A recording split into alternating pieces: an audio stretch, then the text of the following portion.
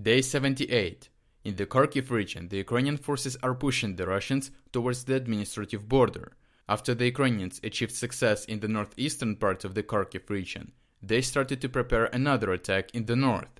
The objective of the next attack will be to take back the town Kozacha Lopan, which will allow them to tightly control a significant portion of the border nearby.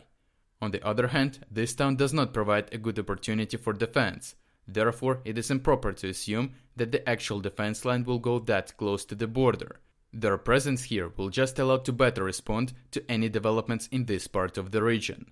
In the northeast, the fights for the town Velika Komushevaha are basically over. The fights are taking place on the suburbs, which means that the Russians have virtually full control over this town. In the Barvinkova direction, the Russians are facing high resistance from the Ukrainians and struggle to gain more ground.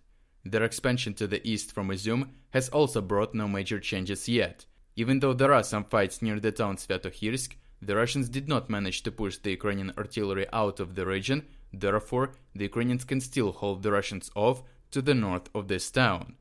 In the east, the Russians start to actively storm the town Severodonetsk from the north.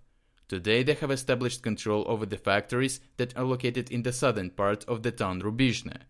This is where the last Ukrainians in this town continue to resist.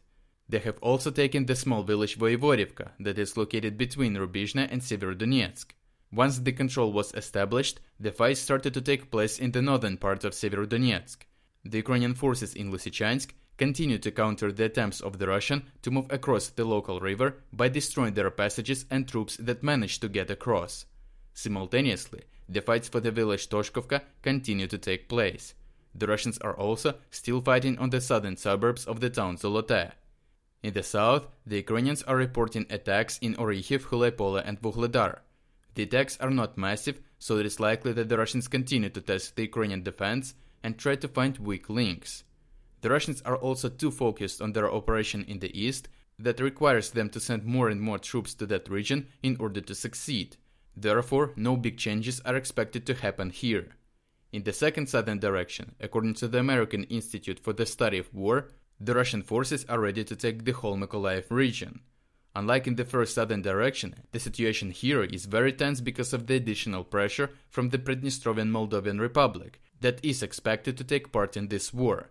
Because the Ukrainians expect the Pridnestrovians to hit Ukraine in the back once the Russians start a massive advancement from the east, the Ukrainians are planning to take a preventative action and strike first. The Russians understand this, and it is in their interest to be the first one to strike. The fact that they have recently started to destroy the Ukrainian air defense in the Odessa region seems to suggest that they are planning to move deep into the region and make it very quickly.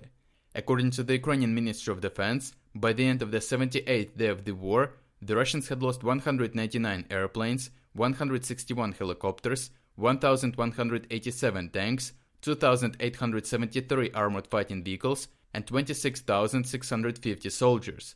I will continue to make daily updates on the situation, so stay tuned.